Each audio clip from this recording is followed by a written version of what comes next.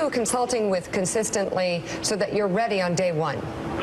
I'm speaking with myself, number one, because I have a very good brain and I've said a lot of things. In fact, exactly.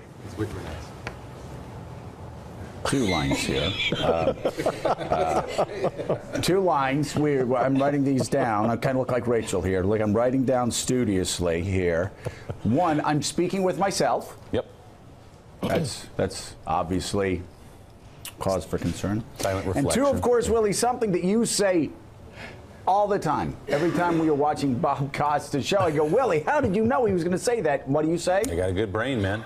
I got a good brain. I got a very good brain. I have a very good brain. Do you think so? You have one of the best brains. You're saying that really right now. seriously Yeah, one of the best brains. So that was President Trump speaking with us on Morning Joe, March of last year, 19 months ago. Now he's comparing his IQ with that of his Secretary of State, Rex Tillerson. Joining us now from the White House, NBC News national correspondent Peter Alexander. Peter, good morning. Help us sort this one out.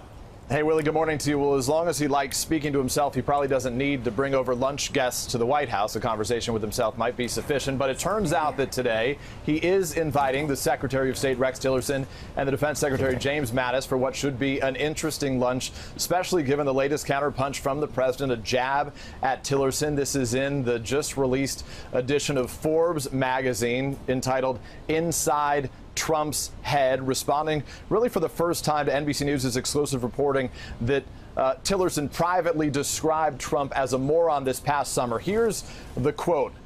President Trump says, "I think it's fake news, but if he did that, I guess we'll have to compare IQ tests, and I can tell you who is going to win." He goes on in the course of this interview to talk about some of the opposing views the two men had. I was up on the South Lawn when the president was leaving town. You remember he said, we have our differences at times. I wish he would be a little bit tougher. But as for those opposing views, he says, ultimately, my view matters. That's the way life goes. In terms of one of the big sort of clash points between these two men, obviously, North Korea. You'll remember just a week ago, the president seemed to undercut his Secretary of State after Tillerson talked about private diplomatic channels now existing between the U.S. and North Korea. The president basically said of Tillerson, stop wasting your time.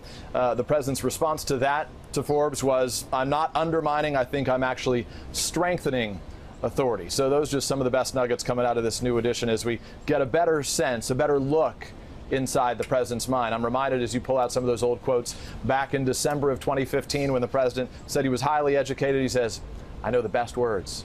Willie? So do you, Peter Alexander. So do you. Thank you very much. By the way, coming up in our next hour. Wait, Willie, hold on. I just want to point out. Yes. We need to have Morning Joe T-shirts. So we're going to write down, and for the kids at home, we'll get that sort of Morning Joe, that tin, that circular tin thing they made up for us. Looks real pretty like when you get it on a T-shirt. We need to have these Trump quotes. I'm speaking with myself. That would be a great T-shirt, first in the series. The second one would be, I have a very good brain. Wouldn't that make you the envy of all the kids on the Upper West Side? And then that last one, I say some of the best. What was it? I say some of the best words. What was that? The best words. He has the best words. I have the best at the NBC Experience store downstairs. It'll be a hit. Next hour, the author of that Forbes article where the president was quoted talking about his IQ and that it was better than Tillerson's will join us right here on Morning Joe. Yeah. Richard, what's the IQ test and the jokes aside, the implications of having a president and a Secretary of State at odds this way? This is probably the low point of American diplomacy. You got a president who doesn't respect the Secretary of State. You got a president who disparages diplomacy, and you got a Secretary of State who's cutting back the ability of the State Department to carry out diplomacy. We got an empty State Department. Most of our embassies don't have ambassadors.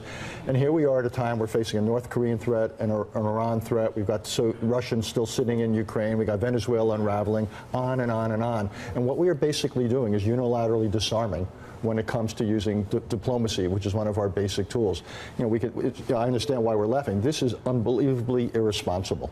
We are denying ourselves an essential tool of America's involvement in the world. Elise Jordan is joining us at the table as well. Elise, Is it true that we've surrendered diplomacy, or is it that Rex Tillerson is attempting diplomacy and others are attempting diplomacy and it's being undermined by the president? Well, I think that at the very top level, Rex Tillerson is attempting to pursue diplomacy, but he's being undercut by the president constantly. But to Richard's point, Tillerson has essentially dismantled the State Department as it has existed in modern American history. And so you look at countries where the embassies in the country, there's not an ambassador. And so local authorities aren't going and using the resources of the embassy. We aren't building those relationships. We have, nothing at the country level. That goes back to, you look at the State Department, just the assistant secretary positions that are open. Right.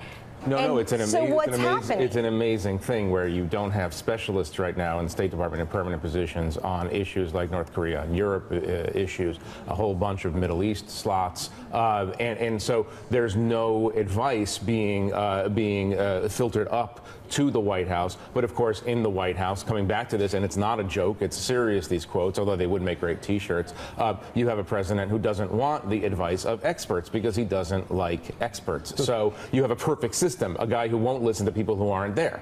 There's a moment in the Brexit debate where one of the members of Theresa May's cabinet basically said, we don't need experts anymore. We've had it with expertise.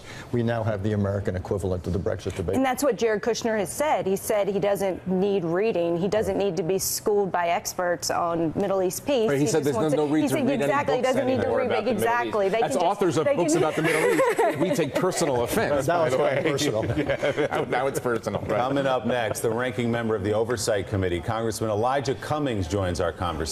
Morning Joe's coming right back.